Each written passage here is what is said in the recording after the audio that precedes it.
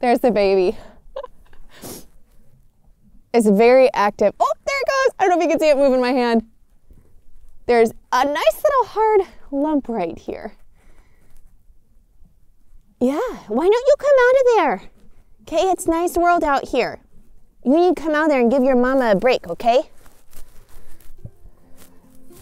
Yeah, well, baby's doing good, huh? You just need to hurry up and go into labor, dear.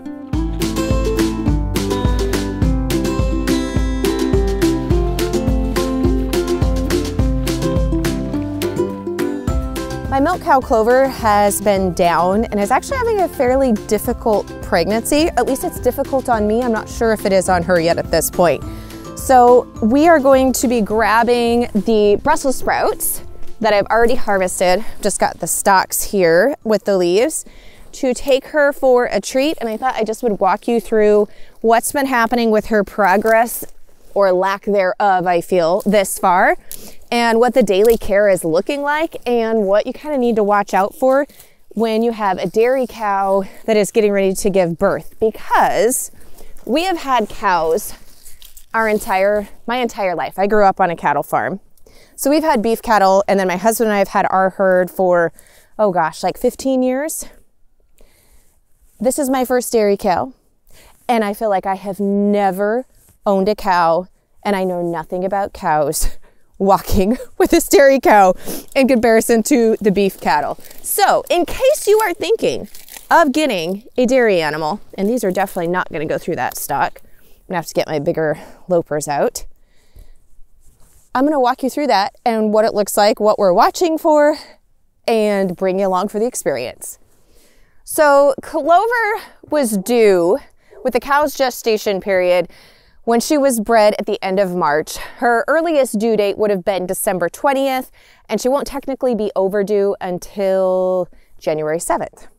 So Christmas Eve morning, we came out to find that Clover had gotten through the gate area and wedged herself into this shed and was laying down, and she couldn't get herself up.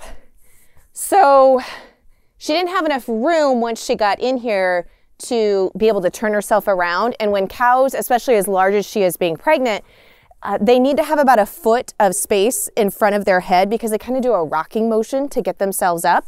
And she just didn't have the space.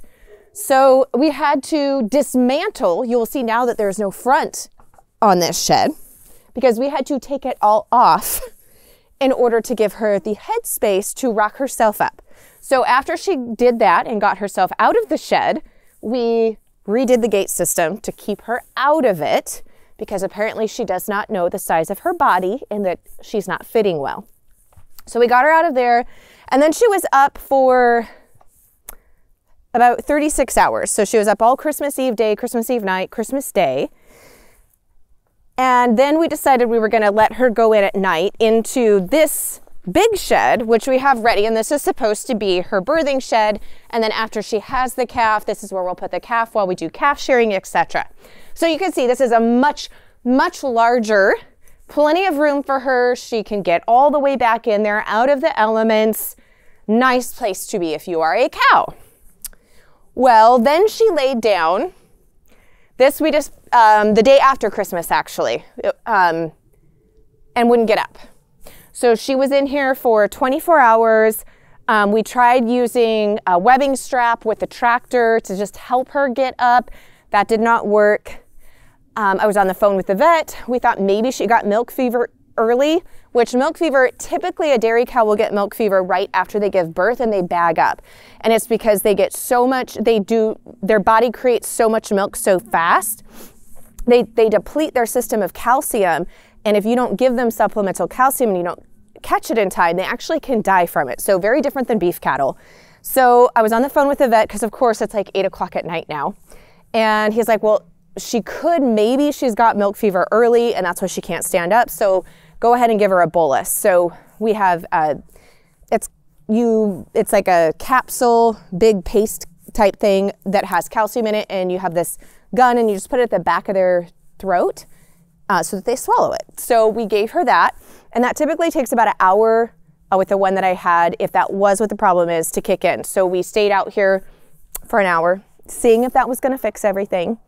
And it didn't. And so I just told the vet, I said, well, I'll call you in the morning if she hasn't gotten up, and we'll look at our options of either inducing labor.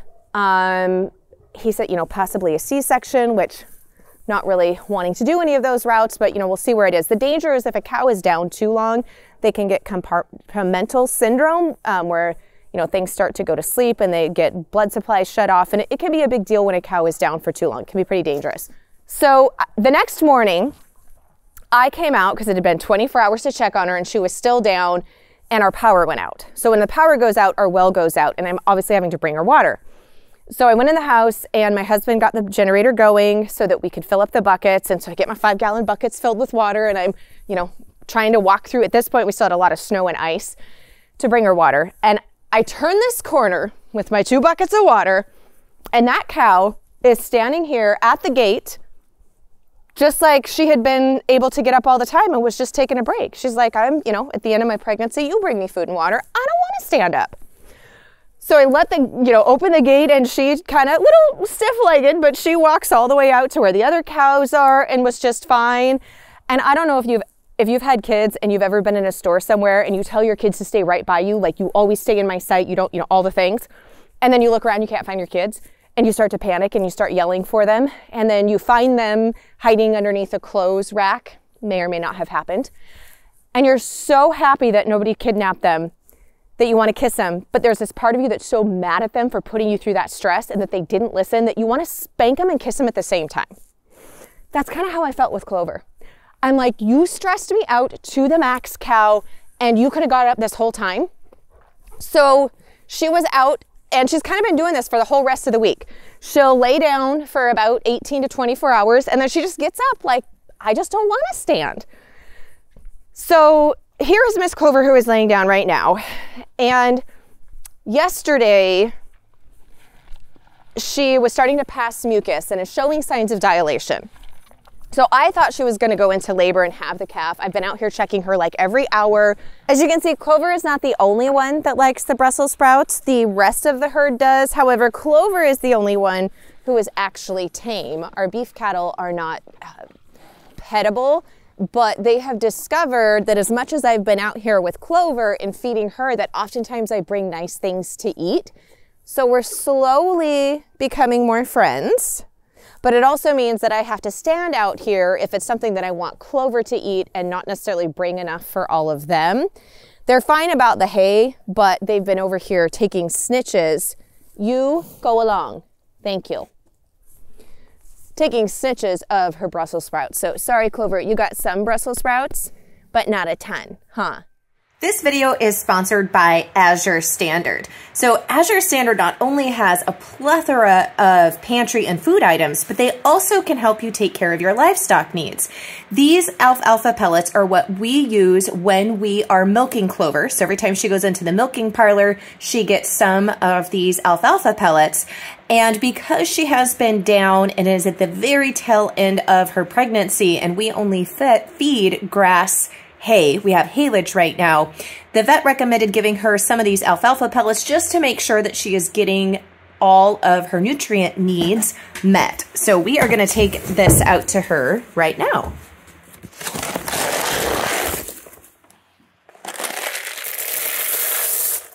Clover loves her alfalfa pellets.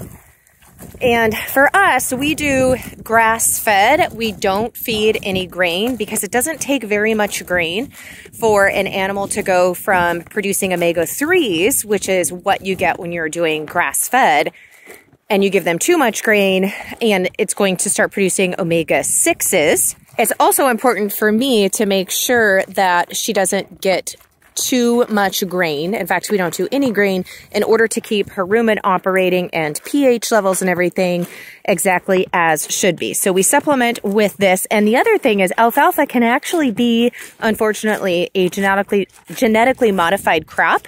So I love that Azure's alfalfa pellets are certified organic, and that means that they are non-GMO. So I choose to use these rather than buy bales of alfalfa, just because I don't know that the bales of alfalfa that our feed store carries, if they are genetically modified or not. And I would rather her be on predominantly grass and hay from grass during the winter months, but this does help provide her with the extra nutrition. Huh, some good stuff. There's some good stuff, huh, girl? Yeah.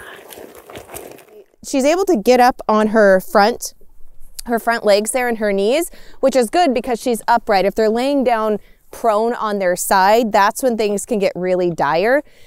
We don't actually know how old she is. When we first said we were going to bring her home, the people that had her told us she was 8. And then when we went to pick her up, they told us, no, we actually think she's closer to 10. I don't actually know how old she is. But I think that this will probably be her last calf. I don't think that we will breed her back because I think she's actually quite a bit older. And with her bag, which is almost all the way full, and the weight of the baby, I just don't think that she's able to get up. So I'm kind of giving her through today. And if she does not go into labor and actually have the calf, then we're gonna have to have the vet come out tomorrow and induce her, because by tomorrow it'll be 3 days that she's down, and I'm not really comfortable leaving her down any longer than that. So I've just been bringing her water out and coming and checking on her, and I need to get her some fresh hay. Huh, because you've kind of been making a mess of things. Yeah, you're kind of making a mess of things. And we have some friends that have a hip clamp. And so if she doesn't go into labor today, tomorrow when I can see if the vet can come out, I may go and get that hip clamp. And basically what it is it's a large clamp, and it hooks onto their hips. And then you hook it onto a tractor, and it allows you to just help them hoist up their back end, because that's where she has trouble. She can get her front end up, but she just can't seem to get her back legs all the way up. And in pregnancy too, especially this far, they can also sometimes pinch a nerve. So I don't know if this is a nerve issue. Like, there's a lot of issues that it could be. But her nose is warm, her ears are warm, and if they're cold, those are signs that it's milk fever and it's a calcium, more of a metabolic issue. And she's not really showing any of those signs. So anyways, it's been very interesting. I have never been more in anticipation of a cow having a calf and coming out and taking pictures. So I will be keeping you updated on Clover's progress, and I really hope that the next video that I get to do of her is showing a beautiful, healthy heifer calf that can then be trained to be the next milk cow. You gonna try to get up? Huh? You're just changing position. Yeah? You could scooch into some drier area and bring some more hay in for bedding. Yeah. So this is just the real life-ish of dealing with livestock. And so it's been a very long week of pretty much hourly checks and just continuing to bring her water and hay and checking up on her. But you're worth it, huh? Yeah, you're a good girl. So I hope it has a happy ending.